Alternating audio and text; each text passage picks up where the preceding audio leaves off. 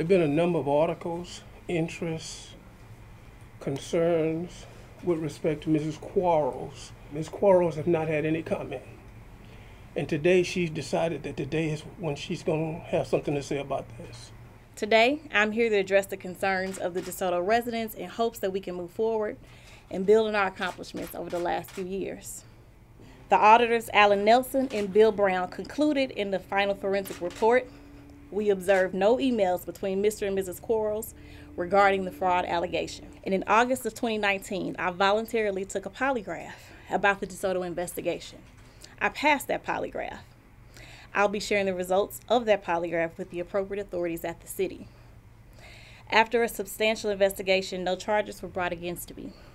Nothing can substitute an investigation by 2 district attorneys' offices and an independent third-party auditor. With this being said, I will not be stepping down. Our work is not done. Amen. I will instead continue to serve and collaborate on ensuring the best for DeSoto. Ms. Quarles mentioned to you that she took a polygraph in August of last year. She's had that polygraph, and we've had the results of that polygraph since that time. It was my decision that the results of that polygraph not be disclosed at that time, nor would Mrs. Quarles have any statements prior to a complete and thorough investigation being completed. Because no matter what Ms. Quarles said, there were always going to be the naysayers. I've already expressed to her that come next council meeting, there's still going to be naysayers. The polygraph was taken by Ms. Quarles.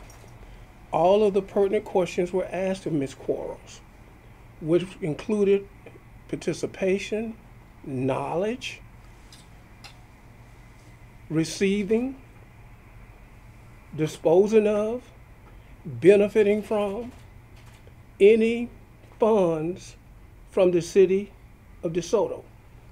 There were specific questions asked of Ms. Quarles as if she knew that her husband was making payments with city funds on her behalf.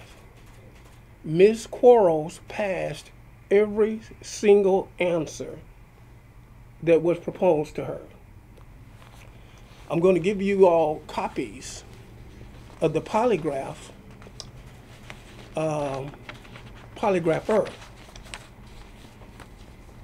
For your benefit, we will be having a closed session with the city to give the results of that polygraph to the proper authorities.